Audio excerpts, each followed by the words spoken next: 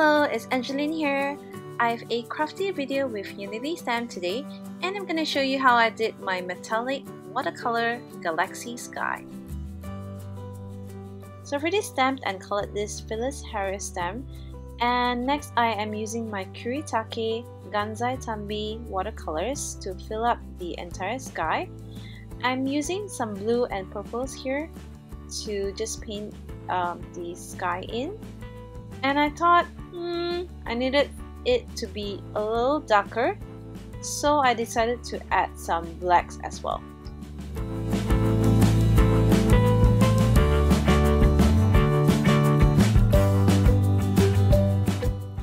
Once you're happy with your sky, just let it dry or use a heat tool to dry it up.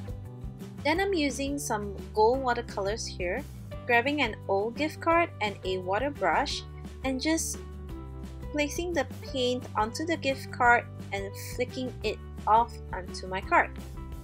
What's nice about this is you will actually get some really natural looking stars compared to if you actually paint them in, and it's a nice contrast against a dark background.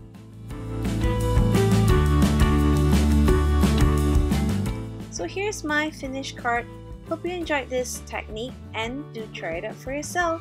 Thanks for watching. Bye!